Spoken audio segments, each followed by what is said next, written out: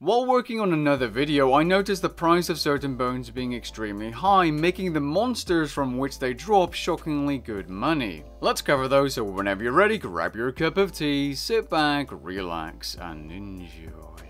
If you enjoy all kinds of RuneScape content and want to stay updated with the recent news, be sure to subscribe. Ever since the Power of Burials item was added to the game, which happened in January of 2022, the demand for bones has been much higher than the demand for ashes, as players that know of this item's existence simply train prayer from the bank as it acts as a portable altar. Now, while the price of certain bones like Daganov, Erut, Dinosaur, and the different type of dragon bones have been jumping up and down because of constant supply and demand changes, prices overall have increased across the board, and bones are more expensive than what they used to cost last year. Now, reinforced dragon bones seem like they may be crashing right now if you look at the 6-month chart, but they're still far more expensive now than their previous all-time high in 2020. However, in this video I'd like to focus your attention to two different bones, being Frost Dragon and Wyvern bones. Just like other bones, Frost Dragon bones seem to be going up and down, and they've been a bit higher in value in the past, but they seem to be rising in value right now, so it's a good time to farm them. As for Wyvern bones, they seem to be dipping in value a little bit right now, but they've literally never been higher than this point in time, so it's a very good time to farm those as well. And Wyverns have always been great money,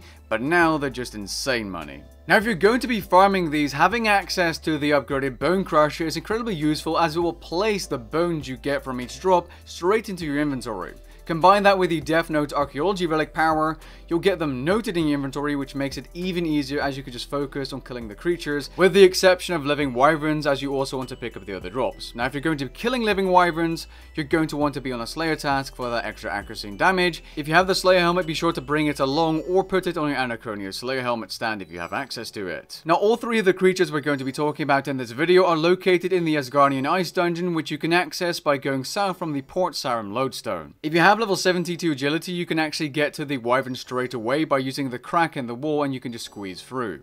As for the Frost Dragons, they require level 85 Dungeoneering to access. Now, Frost Dragons are not very hard creatures to kill, even if you only have level 70 stats and you're using a Bandle setup with something like a Zamarakian Spear. Just be sure to bring along a Prayer Potion and protect from magic against the Dragon Fire. They are very easy to take out, and you'll be making a lot of money very quickly.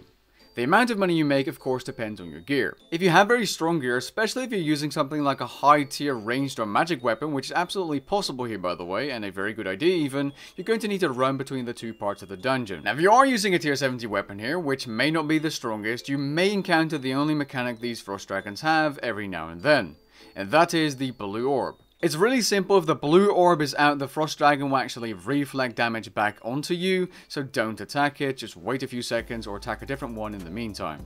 Now, in terms of bones per hour, you can expect at least 200 if you're using a tier 70 setup here, but if you're using more than that, you can get 300, 400...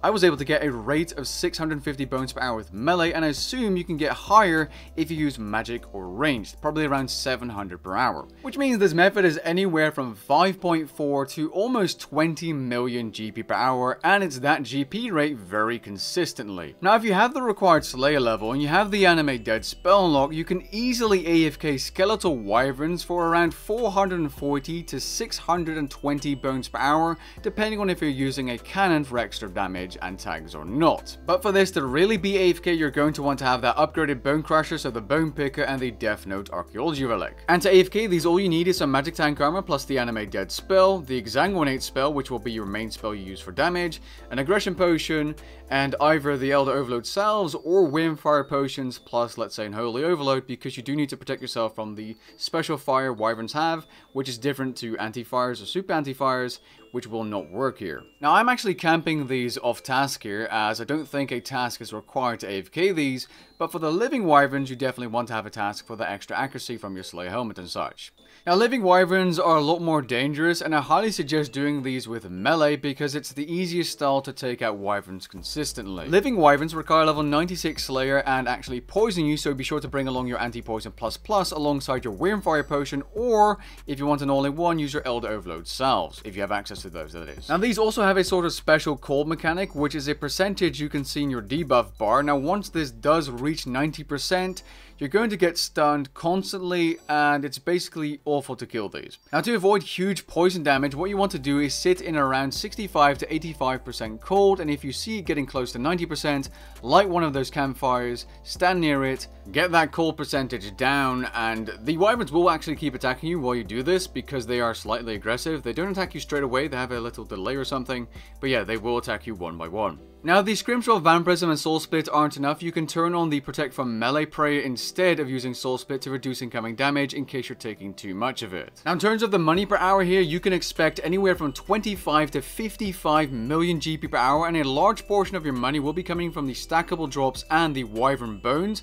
But if you're lucky on task, you can also get a Wyvern crossbow. Now, it's better to do these with melee, but if you do have magic tank armor and the animate dead spell, you can try your luck, try harding with magic, because it is a viable method as well. And I was able to get 480 kills per hour, which is that 55 million GP per hour rate using magic, which was actually a bit higher than melee. The reason I keep suggesting melee is simply because it's far more forgiving at these creatures. So there you have it, 3 rapid fire ways to profit off of the bone price increase. With that being said, we've come to the end of this video. If you enjoyed the video, leave a like down below and maybe even consider subscribing, and I'll catch you guys in the next one. Peace.